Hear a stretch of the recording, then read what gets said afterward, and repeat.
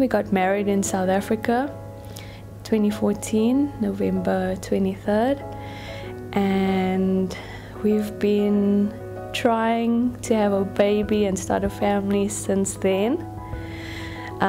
We obviously didn't know it was going to be so difficult and so hard for us to fall pregnant. It took us a year and a half after we got married. We got introduced to a wonderful doctor who had diagnosed me with stage 4 endometriosis and a rare case of a bladder nodule. And then a week later, the 21st of June, they removed the endometriosis. When I was younger, we knew there was a problem, but we never knew what the problem was. We always just thought that I was anemic, because that's what the doctors said. No, she's anemic, you know, it's normal.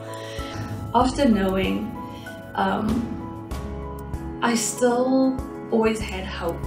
So we started off with artificial insemination.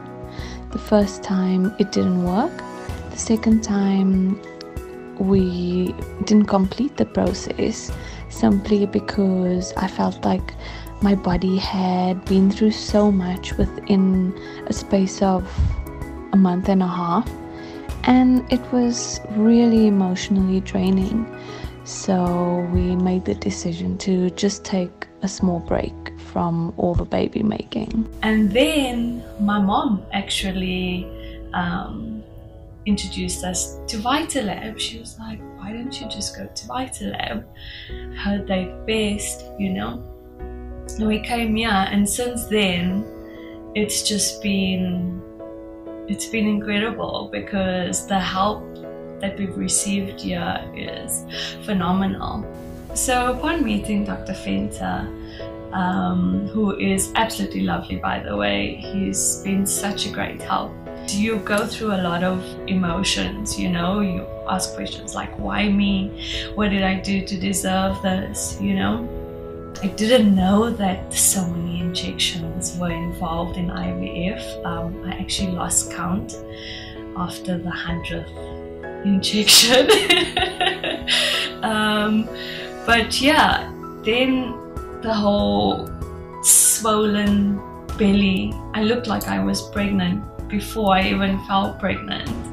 I ended up picking up so much weight, but I knew that all the injections, all the medication and everything that I had to do would all be worth it once I'm holding my baby in my arms. So I just did whatever I had to do to get to this point.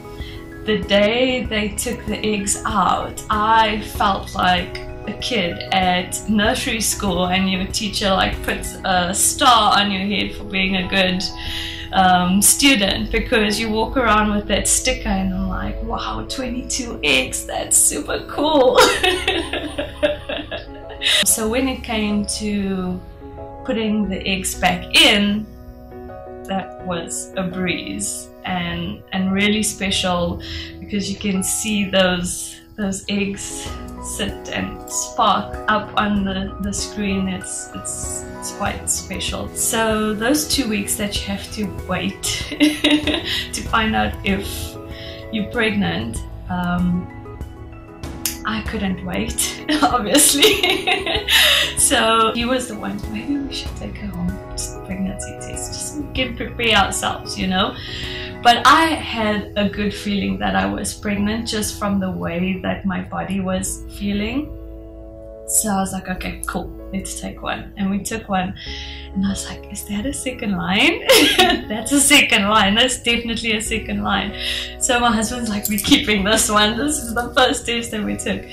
And then we came to Dr. Venter's office, and he did the test, and he's like, yep, you guys are definitely pregnant. And there was lots and lots of tears, and just so grateful and happy that it worked the first time. It was a big accomplishment for not only for me and my husband, but for our little family that we've so desperately been trying to start. We're happy to say that we have been blessed with a little girl, and we've decided to name her Peyton. which also means royalty, because she is our little princess at the end of the day. So yeah. First of all, to Peyton, Mommy's little angel, I just want to say that you are the best thing that has ever happened to me and your dad. We will love you unconditionally, and thank you for choosing us as your parents. I don't know what I did right to deserve this, but you are just so special to us, and I can't wait to meet you.